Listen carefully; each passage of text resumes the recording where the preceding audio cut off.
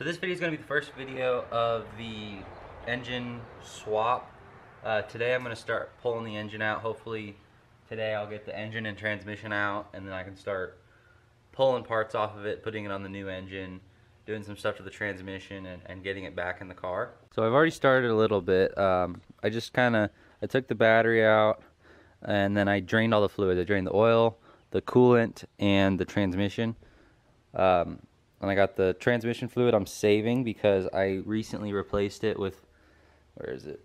So I made sure I saved the transmission gear oil because I recently put this AMSOIL Severe gear in it, probably not even 5,000 miles ago. So I don't want this to go to waste because it's pretty much brand new. But yeah, so that's the plan today. We're going to get the engine and trans out, hopefully. We'll see how it goes.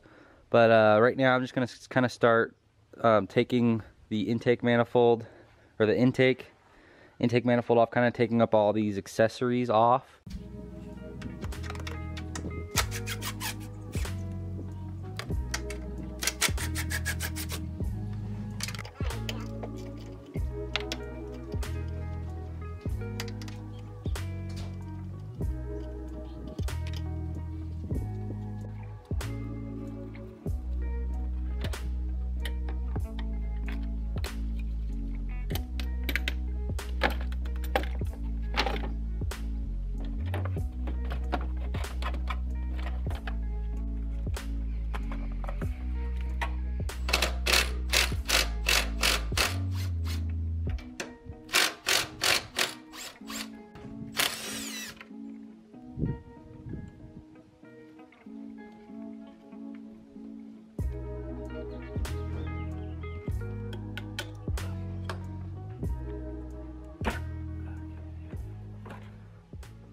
Okay, so now that I got the intercooler off, the next thing I'm going to try to take off is the air oil separator. So I got to unhook all these lines associated and pop it off.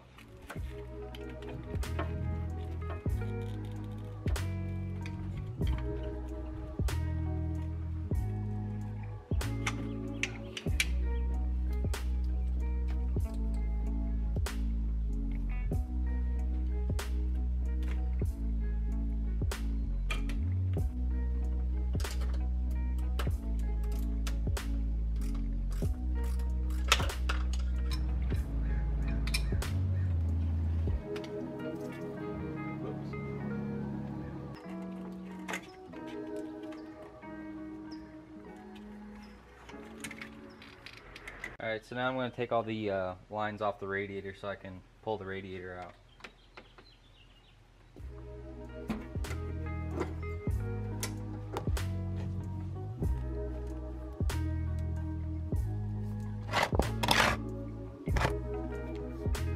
Anything come out?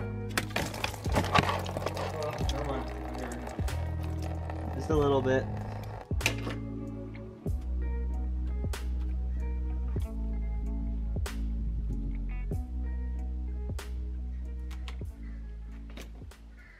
And there's a couple connectors down here that connect to the radiator. I'm going to unplug those, and then we're going to unbolt the radiator.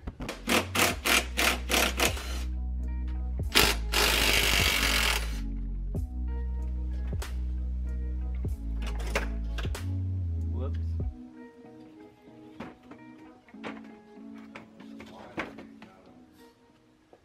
So I also got these two hoses right here that need to come off. Those go inside to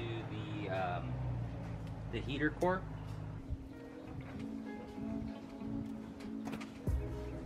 So the next step is just going to be starting to take off all these accessory belts and all sorts of stuff.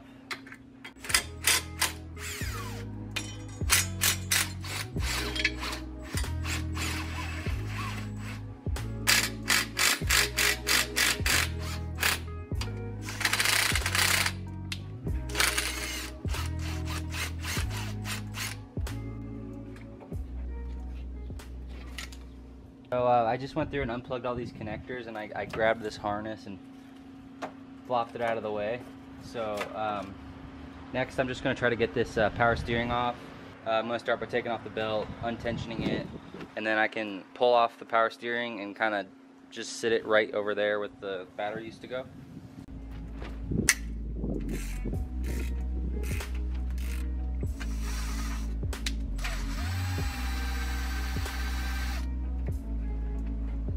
Okay, so I need to get to this bolt right here, but this little plastic piece is in the way.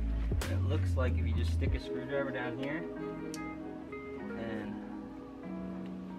there's a little tab, it comes off. Alright, so now the alternator bracket's got to come off.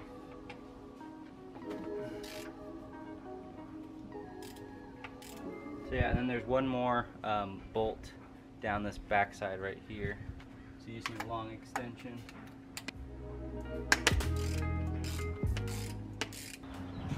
So now it's looking like that bolt right down there is going to have to come off. So we've got a variety of extensions, and hopefully this will break it loose.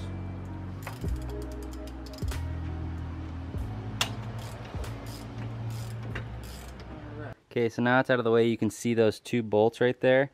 I need to pull those out to disconnect the power steering pump from that bracket. Okay, so I hung this AC condenser thingy off to the side, AC pump. Alternator's out of the way. Now I just need to take the power steering pump out, and it looks like there's 3 bolts. There's one back here, and then there's one down there, and then one, let's see, right there. So we're going to take those off, pull the power steering pump out. Hopefully this one will just kind of lay down in this area. There's some flex in there. We'll see. We'll see what I can do.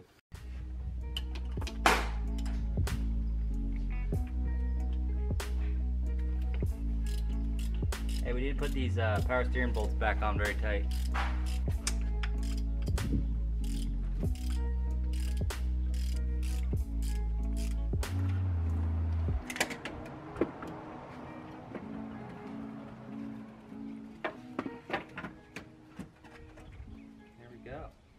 Okay, so this was the bracket that was on the AC pump bolted to, as well as the alternator. So I took the AC off and it's over there. Now I need to reinstall this because this little loop right here is what you hook your engine hoist up to pull the engine. So now I just need to remove this vacuum line from the brake booster right here. Okay, so now I'm going to remove the fuel lines. I laid down some towels here, and I'm going to use this to kind of protect it a little bit, try to keep a lot of the gasoline from spraying everywhere. But I have this tool, and it's just used for removing high pressure fuel lines.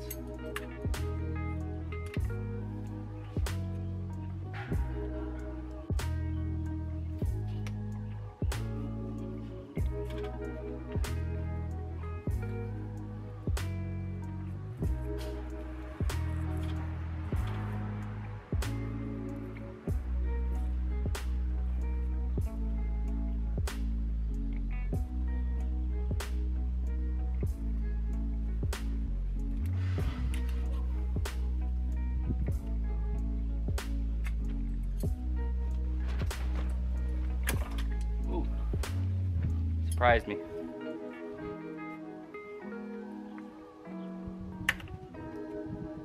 It's disconnected now. There we go. Nice and easy.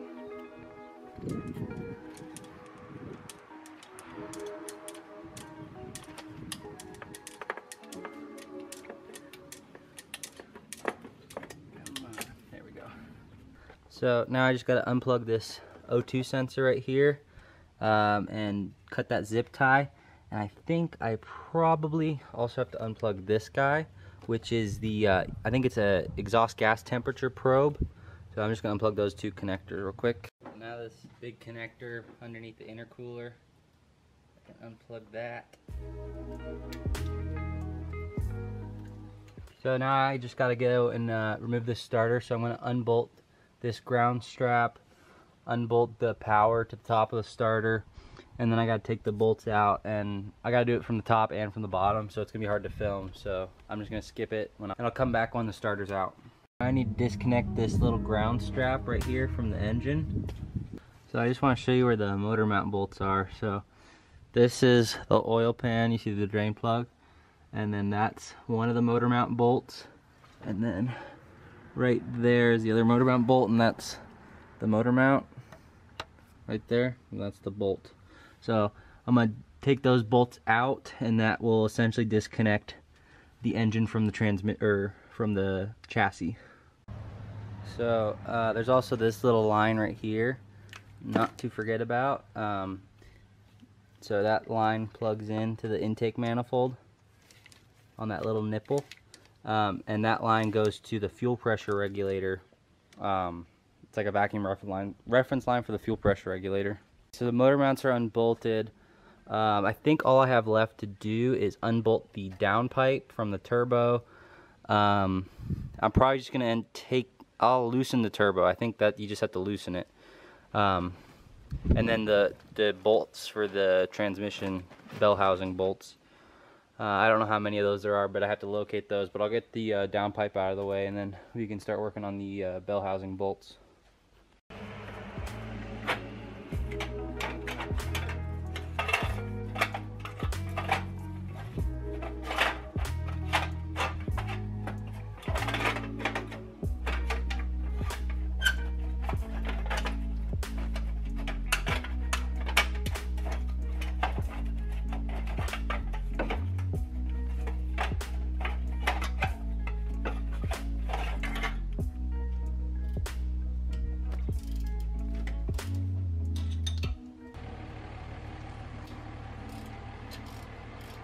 Okay, so I got this downpipe nut off, this bolt off, and this is out. It's just there so I don't drop the downpipe on me.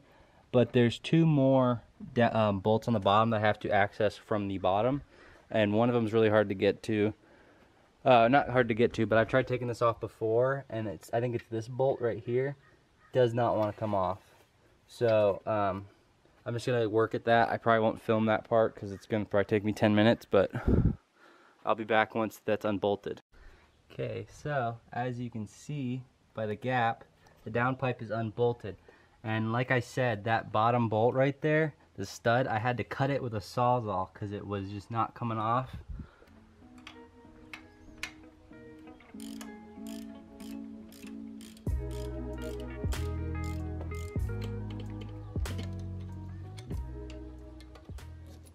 Okay, so all the bell housing bolts are out, and I will show you where those go later.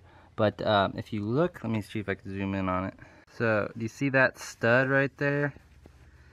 The bottom bolts on the bell housing have a stud. And the previous owner, when he did the clutch on it, did not put those nuts back on, so I didn't have to take those off. But then there's those two bolts at the starter, and then there's 1, 2, 3 bolts right there.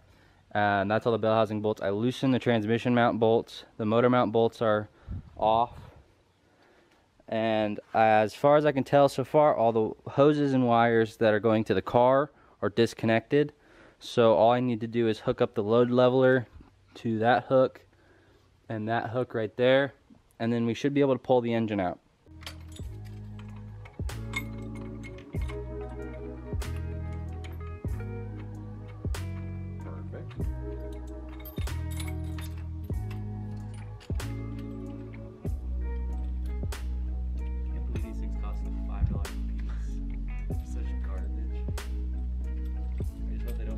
Trying to lift this engine up. That would be bad. I think they're fine.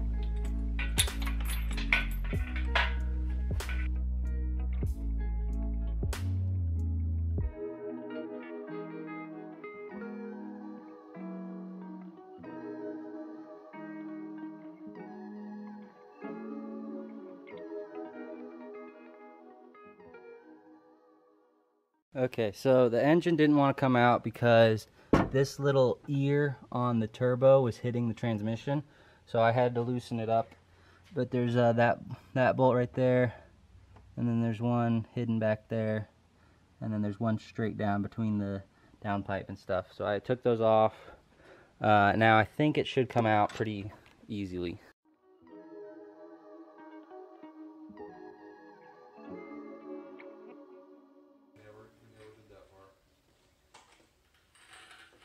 Perfect. Now straight up. Straight up.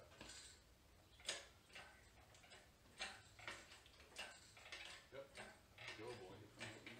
Come on, you're good.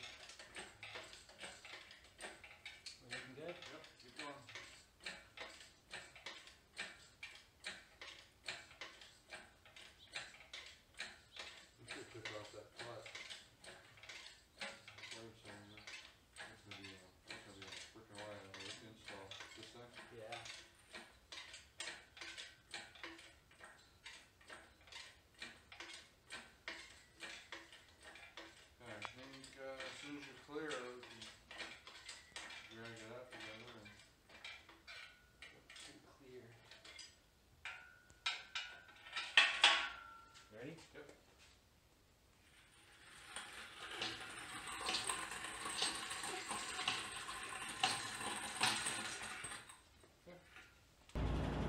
Alright guys, so engine's out now. The camera died right when I was about to pull it, so I had to film that last little part with my phone. The lighting's not too great in here, but let's see, I'll rotate it. So I found this when I pulled it, but the old turbo is super blown. Like, there's so much shaft play, and I'm kind of surprised that it even made boost. But engine's out. All I have to do now is start and like pull off all the stuff from the top that I need to put on the new motor. But I'm not gonna film that, but I will film putting everything back onto the new motor. So I'm gonna pull all this stuff off camera, clean everything, and then when I put it back onto the new motor, which is over there, I will film that part.